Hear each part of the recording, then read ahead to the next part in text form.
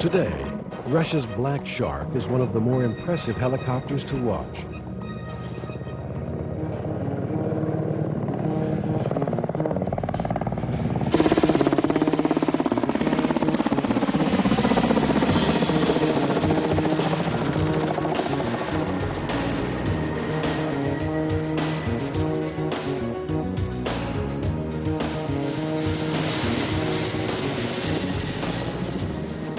The Black Shark was designed by the Kamov Design Bureau in the 1980s, in competition with the Mill Design Bureau's Mi-28 Havoc attack helicopter. With the collapse of the Soviet Union, the competition was never resolved.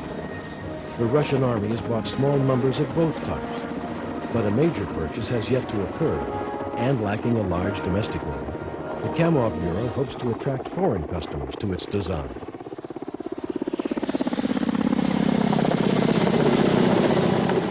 The Black Shark is unique among attack helicopters in several respects.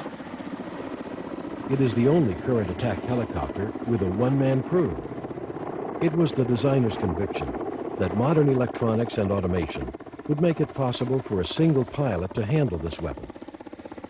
By reducing the size of the crew, the overall size and weight of the helicopter are also reduced. This remains a controversial point, and Kamov is now testing a two-seat version of the Black Shark, the Ka-52 Alligator, for armies preferring a two-man design.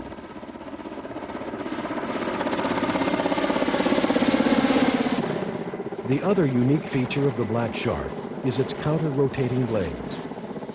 Most helicopters use a main rotor, teamed with a small tail rotor to provide stability. Kamov has pioneered a counter-rotating blade design that provides enough stability to eliminate the need for a delicate tail rotor altogether.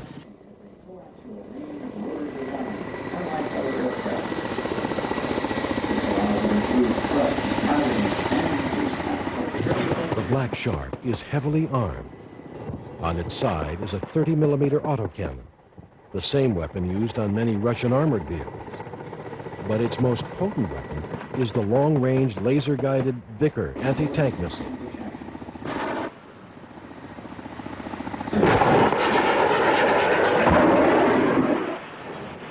It also carries many other weapons, including these general-purpose rockets.